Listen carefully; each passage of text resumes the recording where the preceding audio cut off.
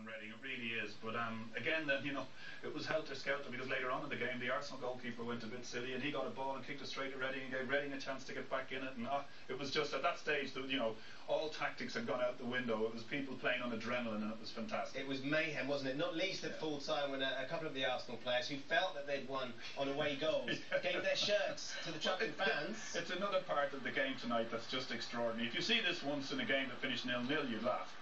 But for it to and now he's got to go right. And you've got to go and ask politely to get it back. Well, they've done well. They're such great fans. Well, the fans played their part in such a spirited game as well. You can imagine the fans were saying, "It's not over yet. Get back out there. Get back out there." Well, they say footballers aren't the brightest lot. But